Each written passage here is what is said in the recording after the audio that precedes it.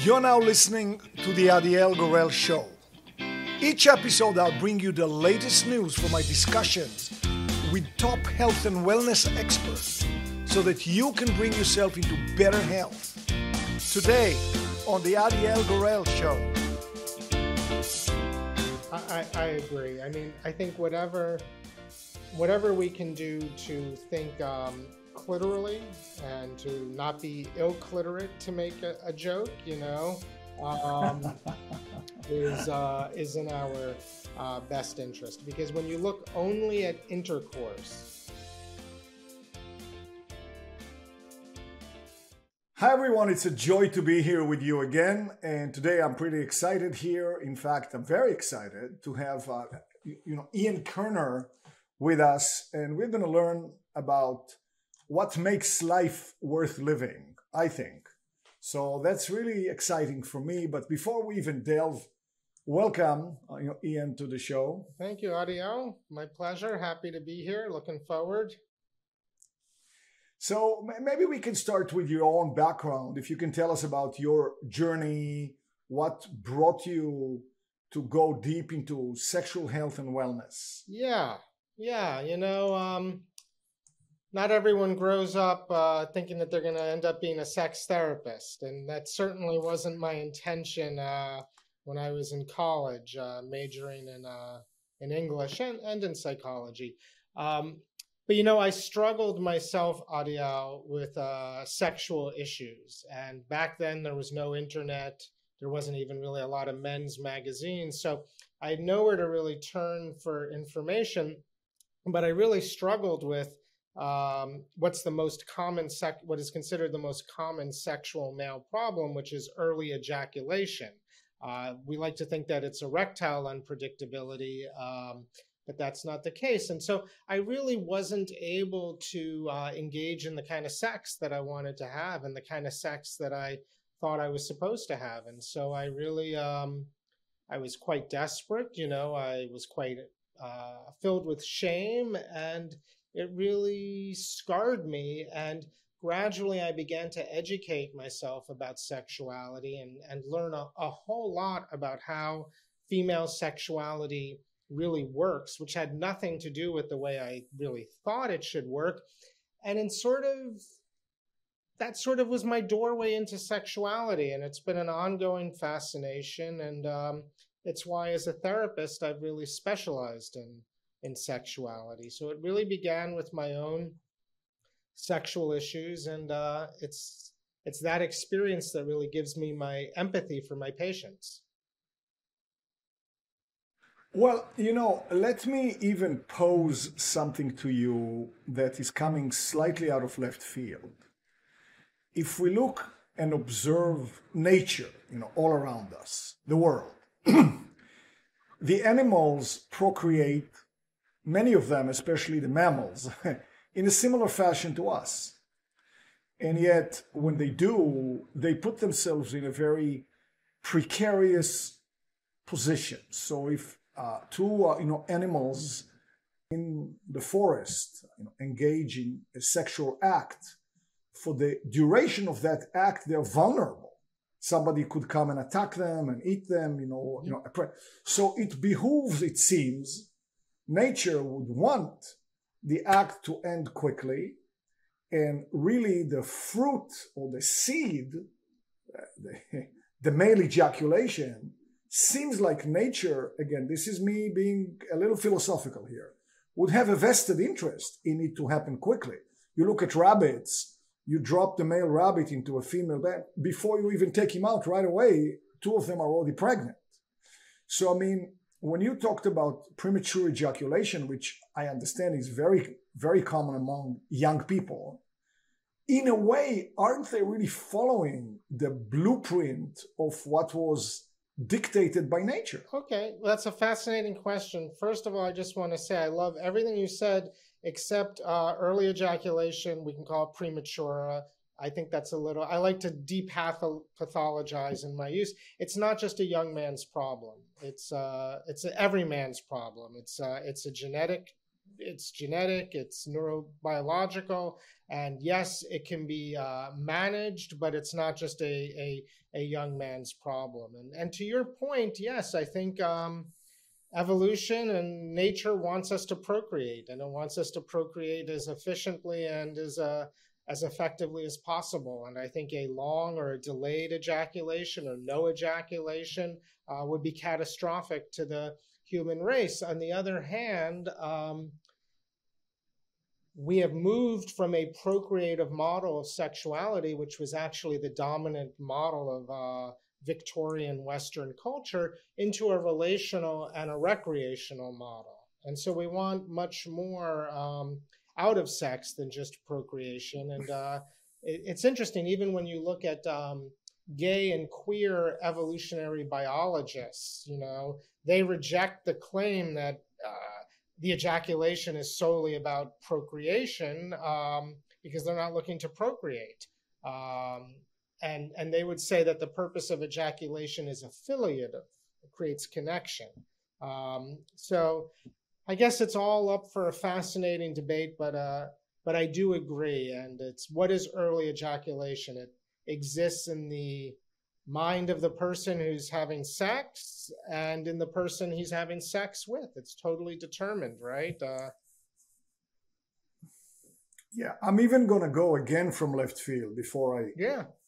proceed. So we have many sexual coupling that we can look at and learn from, which I'm sure you know a zillion times more than me, and that's why I'm interviewing you and not, you know, the other way around. And so if we look at a lesbian couple, well, a lesbian couple can have all the beautiful, elements of a relationship, including sexuality, love, fulfillment, orgasm, everything. There is no ejaculation in the picture, at all. So right there is a model to show us, hey, this is not the center of the universe. Yeah, I agree. There's orgasm, but there isn't ejaculation, and there is actually there is a concept of female ejaculation, which would be like the vestigial homologue of the male ejaculation. Just as we have nipples, we don't really need our nipples, guys, men, people, but women do. So we do have these sort of what they'd be called vestigial homologues. But yes, women can have all the orgasms they want without it necessarily the orgasm having a procreative function as the ejaculation does. And then even going a little bit off to the side, and I promise I'll go back to the center here. Since we are talking about women now for a second, in some ways, based on a certain criteria, which may or may not be the right criteria, the male typically is limited to one ejaculation.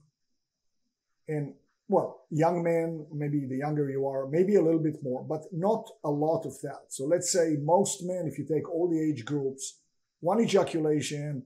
I don't want to say those very scientific words, wham, bam, thank you, ma'am, or anything like that. But the male, if we look at it from the lens of the ejaculation, there is a certain limit on how many of those a male can have. Whereas if we go to the female side, at least in principle, it's unlimited. So one could almost argue that from this narrow lens, the woman is the superior sexual being. Sure. If we even want to use terms like inferior and superior, but yes, you are correct that blood goes into the male genitals very quickly and enables that kind of explosive ejaculation. And for women, which is part of this gap in pleasure, because in women, arousal can happen much more slowly, and there can be much more of a plateau period before orgasm that men don't really have. And on the other side of orgasm, yes, you're right. Women take a much longer time generally to go into a pre-aroused state, which means they're staying in a semi-aroused state, which gives them the capacity to legitimately have authentic orgasm as long as who knows.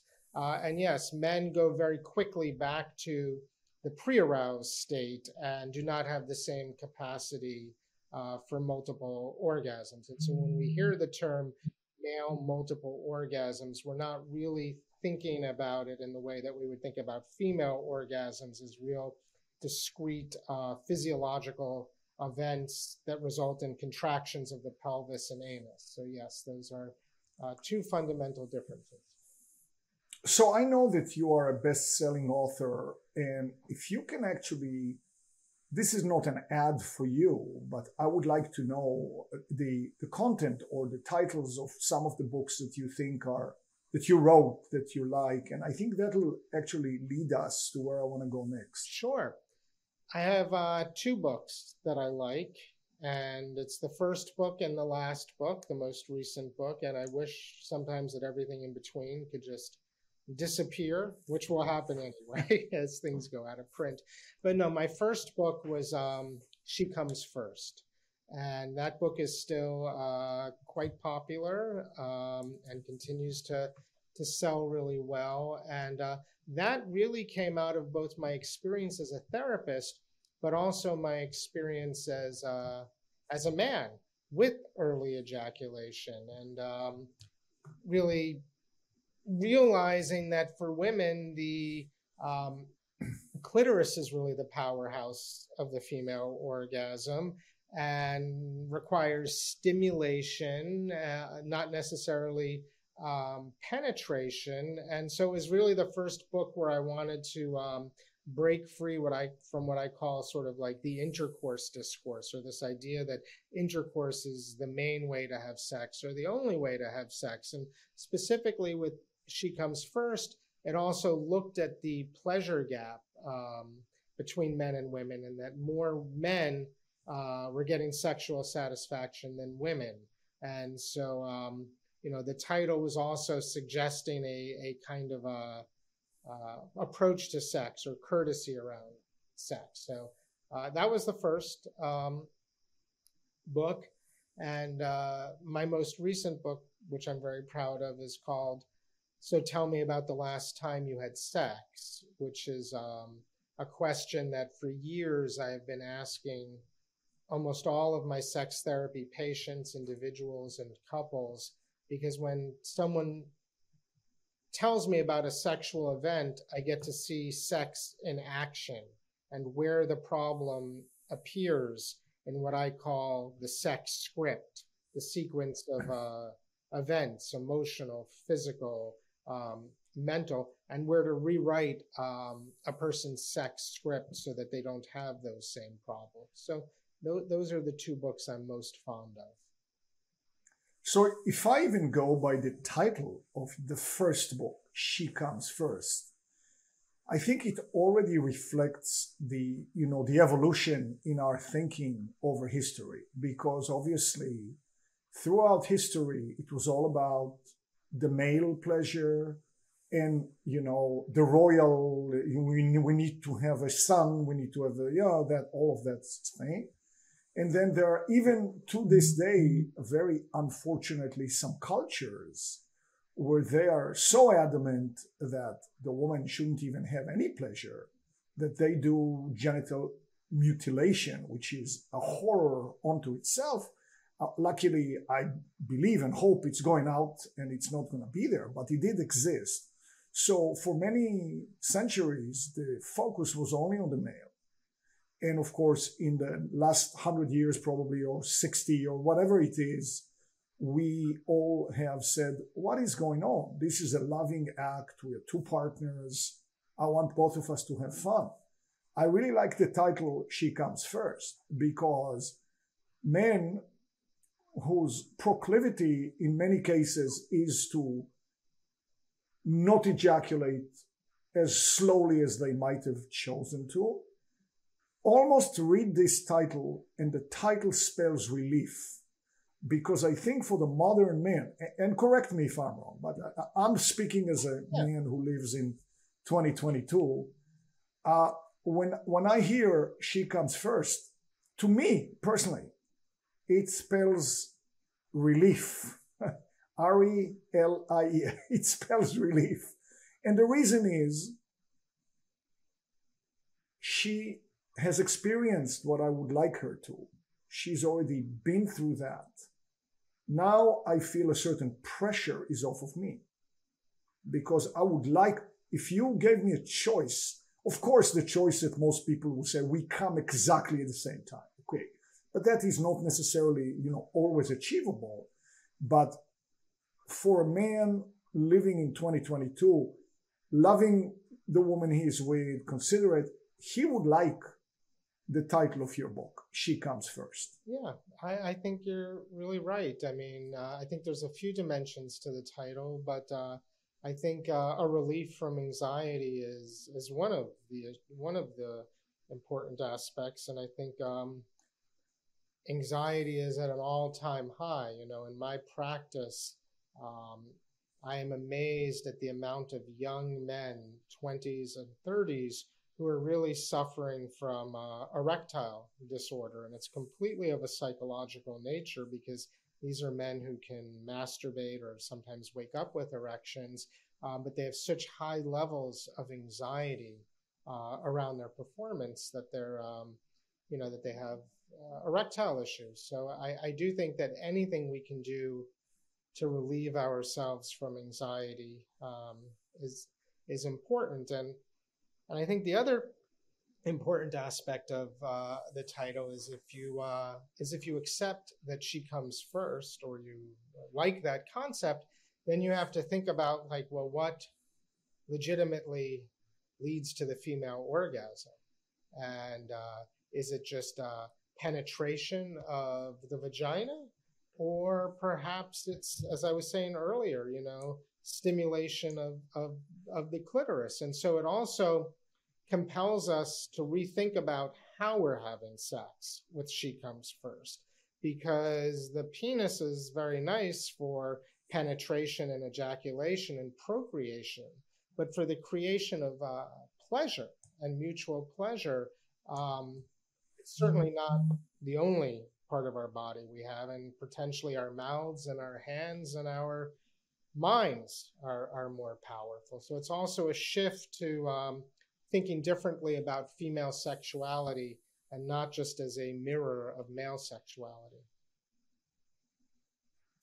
So you mentioned at the level of the genitals, if we stay at that level for a second, the clitoral orgasm, which is the more available one to most people. But there is a lot of literature, talk, and practice about what goes on the inside, not necessarily from the penetration standpoint, but what is called the G-spot, which I suspect sometimes is actually the back side of the clitoris in some way. I mean, inside. What do you think of what is called the G-spot? Absolutely. I'd love to talk about that. I mean, first off, what is most visible on the surface of the vulva is the glands of the clitoris, which would be the equivalent of the glands of the penis, the head of the penis. We're only looking at one small portion of the clitoris. It's a very powerful part of the clitoris. And many women, when they masturbate or even during partnered sex, that's sometimes the only area that needs to be stimulated, or certainly needs that kind of stimulation. But yes, just as male genitals grow outwards, female genitals grow inwards. And we should really think of the clitoris as kind of like a wishbone, right? So there's the tip of the wishbone, and then there's sort of like these legs, and the legs are on the inside, and the legs are very elastic erectile tissue that wrap around the first few inches, the first couple of inches of the vaginal canal. So really the head of the clitoris is very much connected to these internal structures that wrap around the entrance to the vagina. And so during penetration, it can be very pleasurable because it's creating vibration and reverberation against those legs that really resonate. And when we're stimulating the G-spot, we are not stimulating an independent area in the vagina. we're stimulating a sensitive area of urethral sponge that is wedged in between those clitoral legs. So really what we're doing is transmitting vibration from the vagina to the clitoris. And so the G-spot is really part of what I would think of as the clitoral network. Might not be directly part of the clitoris, but it certainly is encompassed by the clitoris. That's quite interesting. I mean, you talked about vibrations. So, I mean, males typically can satisfy themselves from a very, very early age, and they have a ready tool that is attached to, to their body. They don't need anything else. But many women they can use their own fingers, but I believe it's quite common to use vibrating, elements, vibrators. I mean, do you know if it's very, very common? Is it? Do you have a sense? Because to me, I would think if I were a woman, I would want to have a couple of those. Yeah, no, I think, in the wake of the sexual revolution, and especially in the wake of shows like Sex and the City, and, we live in an age where we're going through a golden age for sex toys, both vibrators for women as well as sex toys for men, and they're becoming much more commonplace, and they are beautifully and elegantly designed and researched in many ways. And yes, they provide a vibration against the clitoral glands, not necessarily intended always for vaginal penetration and for that kind of vibration, although you can do both. But yeah, and they produce a level of vibration that can really reverberate through all of the clitoral structures in a very powerful way. And increasingly, what I'm noticing in my patient base, which is I find very, very interesting, is that more women are comfortable using their vibrators during intercourse and during partnered sex. And men, if we're talking about heterosexual sex, intercourse, are much more comfortable reaching for the vibrator and using it. So there was a time where men were sort of threatened by these vibratory instruments, but I think now have made friends with them. Well, I go back to the title of your first book. I mean, that can bring that goal sooner. It should be a man's best friend in some ways, as well. I agree. I mean, I think whatever we can do to think clitorally and to not be ill-clitorate, to make a joke, is in our best interest. Because when you look only at intercourse, about 80% of women do not orgasm from intercourse alone. They're not building requisite levels of arousal that result in orgasm. But when you flip it and you say intercourse plus, or solely clitoral stimulation through oral sex or manual stimulation, the statistic flips, and 80% of women are having orgasms. So that's what we're aiming for, is that flip. But it requires a sort of a less male-oriented model of what it means to have sex.